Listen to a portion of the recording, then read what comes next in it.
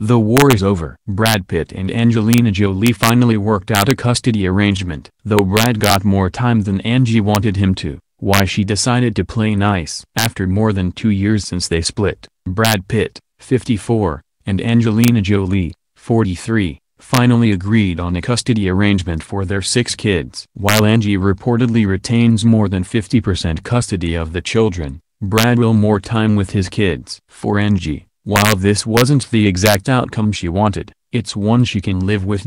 For now. And in the end Angelina conceded a lot, mainly because she knew she had few options otherwise, and she didn't want to have to drag the kids into court and make it even more traumatic for them. Shielding her kids from the ugliness of the battle was Angie's primary motivation in signing off on a custody deal. Another, it was to help her save a little face. Angelina's actions have also definitely been affected by how she's been portrayed in the media. She's acutely aware that she's being painted as the bad guy, and despite her pretense at being nonchalant, she actually really does care how she's perceived.